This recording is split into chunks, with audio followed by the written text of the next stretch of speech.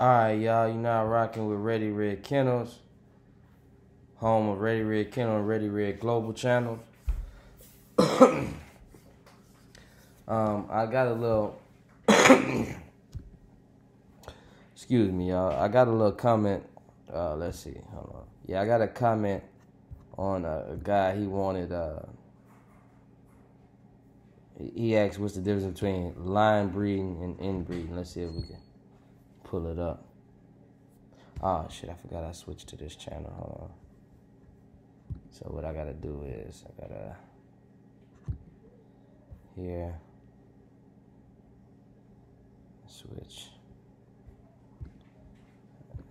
here.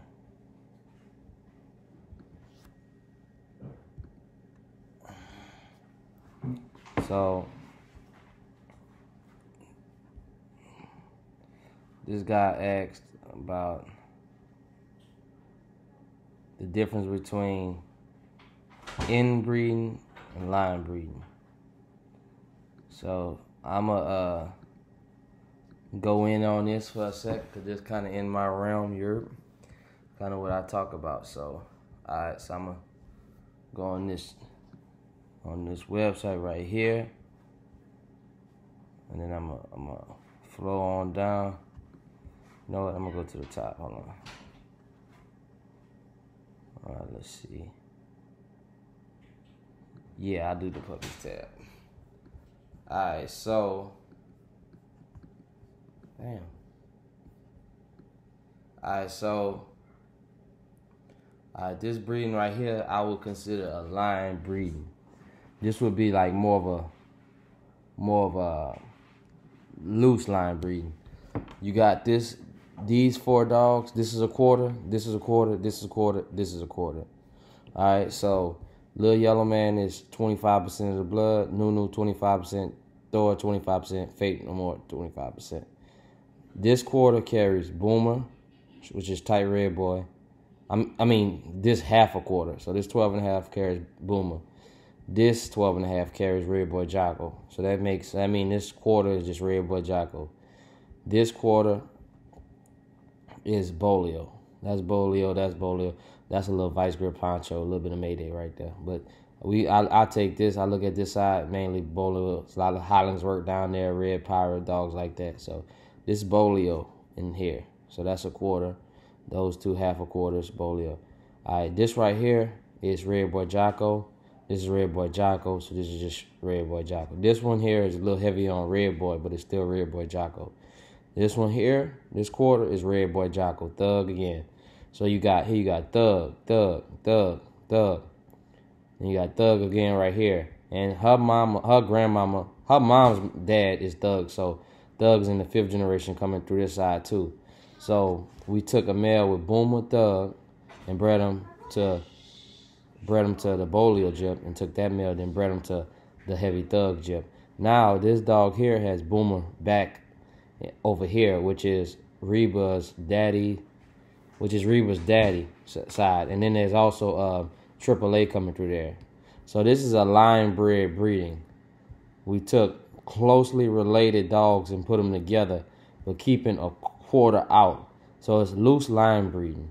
Now I'm gonna show you another example. All right, right here, I got Beast and Candy. Beast is off for Yellow Man. This is, again, the same dog up there.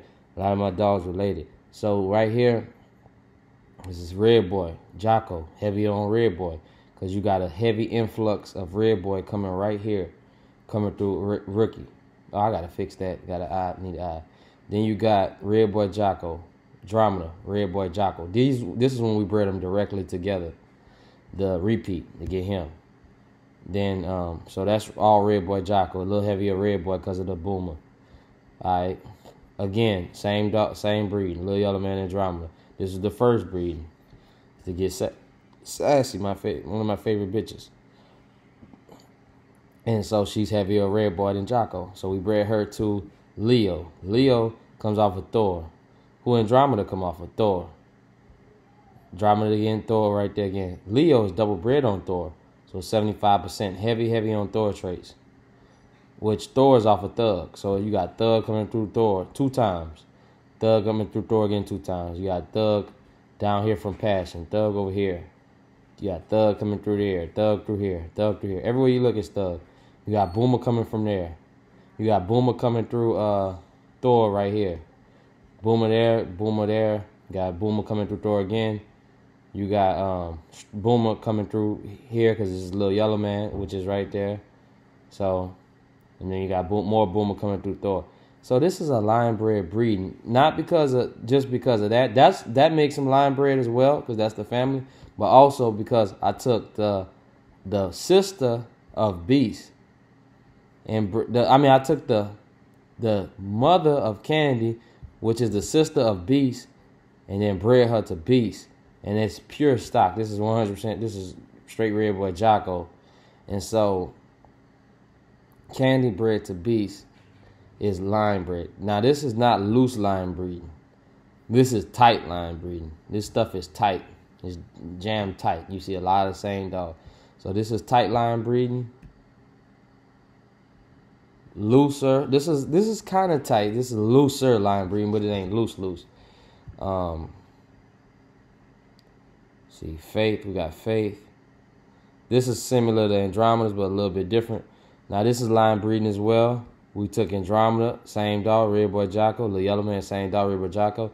This is the little mate to a Beast, and we bred her to a Band. Band got the quarter Bolio, like we told you, and Little Yellow Man again. So they have the same sire. So she's off Andromeda. It's kind of, see, Andromeda to Band was like this, well, no, it was like this right here, straight to Band. But now with this one, we have Little Yellow Man inserted in, an extra quarter of Little Yellow Man. So you put this quarter, or 1/4, to that 1/4, that's 50% Little Yellow Man, and quarter Bolio, Nunu, quarter Andromeda. But if you put it together, 75%. 1, 2, 3. 75% Red Boy Jocko, and you got that quarter Bolio, and that's what created this. These are half brothers and sisters, so that's a line breeding because they have the same daddy but different mama. So this is a line bred breeding. You know what I'm saying? So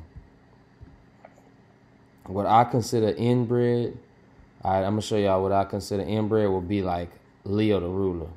They took misread a Burns Jip, bred it to Thor, took the female off of that and bred it back to Thor. That's inbred. He's inbred.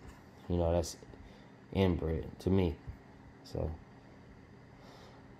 I'm going to show y'all another example of a line bred dog. This is one of my new favorites on the yard. This Jip right here, line bred. So this Jip here, she's off of, yeah, so she has the Mayday side right here, bred to Little Yellow Man. The Bolio side right here, which is a quarter. These are quarters. All 4 of these dogs are quarters. The Bolio side bred to Little Yellow Man. So you got 2 different outcrosses to Little Yellow Man being bred together to get this dog. And this is my favorite style of breeding for high prey driven dogs.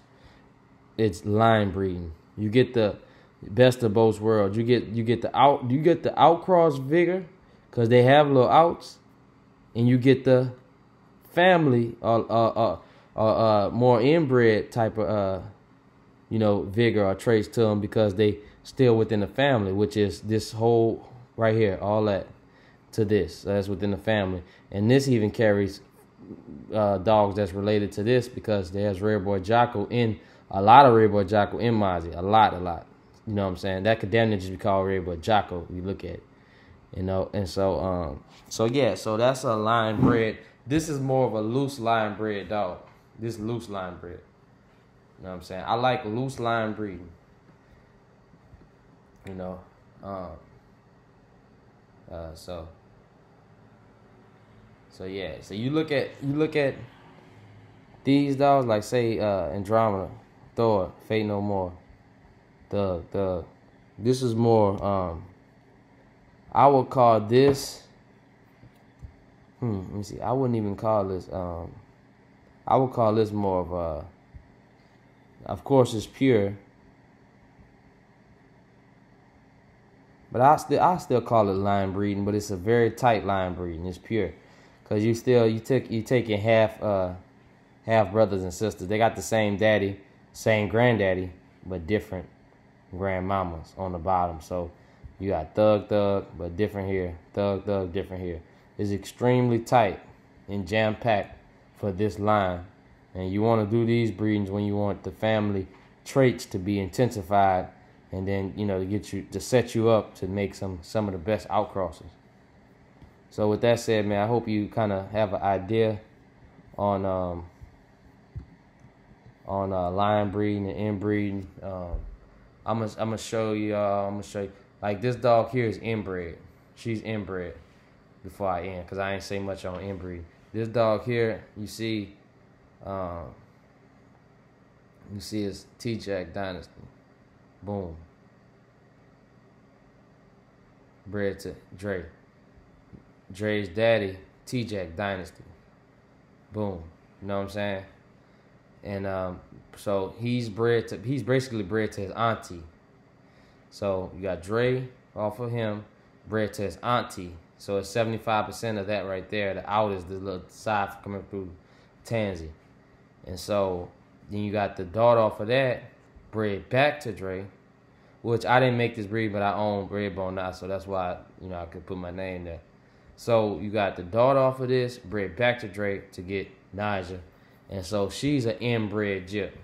So what we did this year, we bred Leo to Naja, which was inbred to inbred, but it's separate strands of the bloodline. So it's, genetically it's kind of like, you got to go way back for the relatives. You got to go back to the 5th, 6th, 7th generation for them to have closer relatives. So so it's kind of damn near like an outcross. I call it in-crossing, because you're taking dogs within the same family when you go back, but that have been separated for a long while, generations, 4 to 6 generations, and you breed them together to stay pure, but also loosen up. So with that said, man, y'all holler at me. I'm going to go ahead and chill, and y'all have a blessed day. 1.